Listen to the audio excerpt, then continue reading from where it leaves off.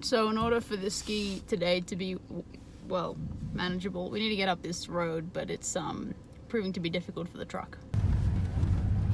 This is the bit where we usually get stuck, as you can hear and see.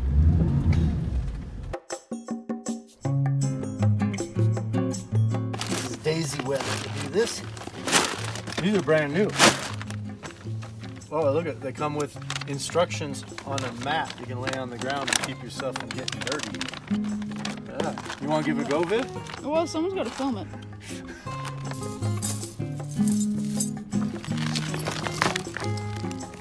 Pull both outward to eliminate slack and tangles. Ah, the old extra part you don't need but end up needing. Hopefully we'll get up this road. Well, now that I'm an expert, we should be all right. You can do it without instructions? Yeah. All right, who needs these? Take 5. All right, here we go. It's a good jazz song, so I hope this works. Which part? What do you mean which part? There's only one part of this. There's only one way this can work. Really? The car goes up to the hill. Because there's lots of ways this could go wrong. That's what I'm saying. There's only one way it will work. It's a binary system here. It's either up or sliding ass back down. Well, they're on. How are they feeling? I won't know till I'm up there. Oh, we haven't gotten this far before. Oh, oh. Look at all the cars at the top. Look at the extra distance we made. This is it, Viv. Are you shitting me? And look at everybody at the top doing just fine. No way, the road goes way further than this. I don't think so. Yeah, what's that? That's the block. Are you shitting me? This is it? Yeah. This is what we came up for? That's what we put the chains on for. Fuck! Where do you think we're at? Saddle Creek Road. I can't imagine we've gone up that far. Have we gone up that far? No, we're right here. Yeah. Yeah. So where's the rest of the road? Well, that's why he said it'd probably take us 3 hours. But where is the rest of the road though? Right there. So why can't we drive up it? The gigantic snow block in the way. Viv's really distraught.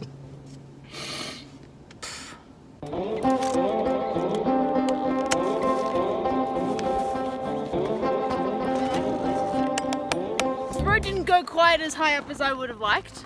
There is a very inconvenient snow block bank. I'm upset with it, is what I am, which means I've now got to walk up this road, which is clearly drivable. Clearly why the skis are designed this way. Well, not when there's a road. These skis are for, like, you know, off country, back country, not front country where there's a road. Anyway, I'm going to stop whinging. And I'm going to focus on a good part about this, which is the fact that it's a beautiful day. I can feel my nose, my ears, and my fingers. And I might even be a little hot. No gloves. No gloves, look at that. Woo! And there's Vivian skiing right past the ski lifts at Vail Ski Resort. She'd rather take the path. No, don't put words in my mouth. It was awesome. Just started out heading up a nice little fire road and heading up to Bold Peak. I think we'll figure out which one that is. But what a beautiful day, right? Yeah, I'm not disagreeing that the day is beautiful. It's awesome. I just think there are other ways to get up a mountain. So, Viv, I'm starting to get a little tiny blister, a little pinch, a little sharp point in the side of my heel. Or actually up on my ankle a bit. And I'm thinking we stop up here and yeah, I don't know, get some moleskin on it or something. You think? Sure. But usually what I do is when I'm, got a blister like this, a lot to take the gear off. So I just keep going till it's so painful that it kind of goes numb and goes away. And that usually works, but it's not so great afterwards. Then the pain all comes flooding back. So we started up today and we actually did a live stream, which was really cool. Because we got a bit of signal because Vail was right beneath us. We've now kind of turned enough switchback so we're out of signal range. So we finished the live stream and started filming ourselves as we disappear up into the mountains. Hey. These are people that left earlier than us. Have a good one. Howdy. Hey there. How are ya? Good, how was your day? Excellent, thank you. Unreal. Appreciate it. Have a Enjoy good your one. day. So the plan is to be following them down. I don't know how long it's going to take us to get up. I think as we mentioned in our live stream, we're doing this route as a tip from our friend Mike Closure. He says he punches up this in about 2 hours. So considering he's a national champion at this sport, we're going to add like another 2 hours on top of that. Yeah, because that's why Viv does this, is the down part. Yeah. Skiing down, which is awesome. It's awesome. I like this slow slog though. It's a bit introspective. Introspective. Do you even know what the meaning of that word is? Ouch. I mean, you're a thinker, but you're extraspective. Yes, I'm not too. Fair point. I use that term incorrectly for my personality. Pushed up here into the timber, kind of going in and out of the aspen and into the evergreens, and eventually we'll reach a point called timber line. But I think we got a ways for that, and we'll push up out of these timbers. But it sure is pretty. Well, it's still slogging away up to Bald Peak. Getting steep now. I think we still have a ways to go. Yeah, for a bald peak, it's discomfortingly not bald. Which suggests it's a long ways off.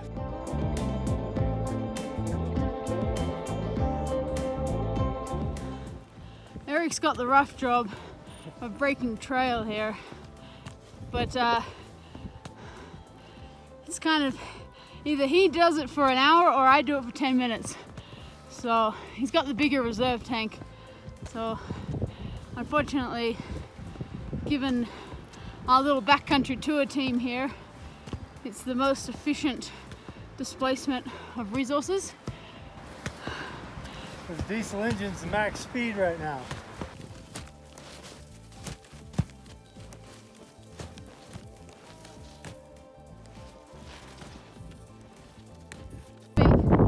This is us poking over to the ridge, and it's not a full summit.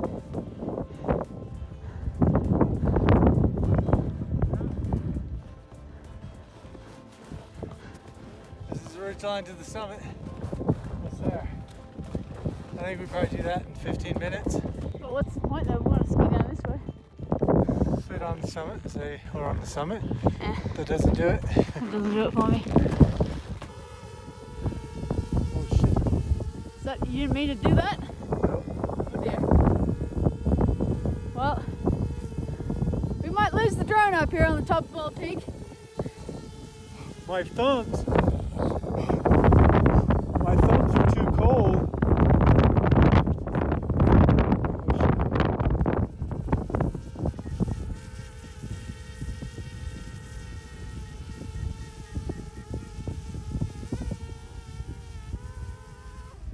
Are you recording?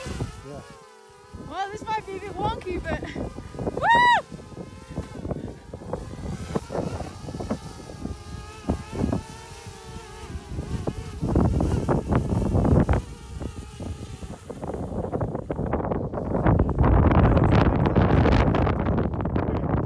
The calibration is off for some reason. It's windy as shit. Might have got a couple of shitty shots.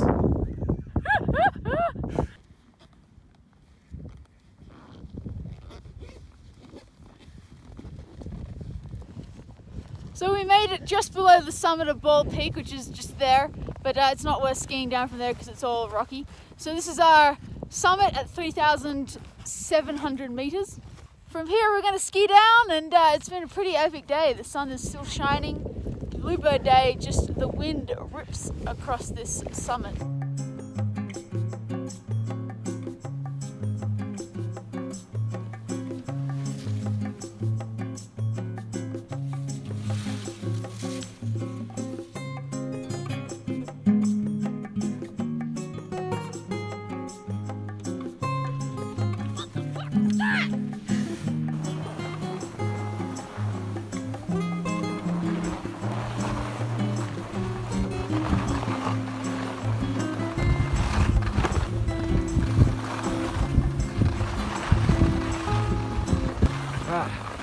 making our way.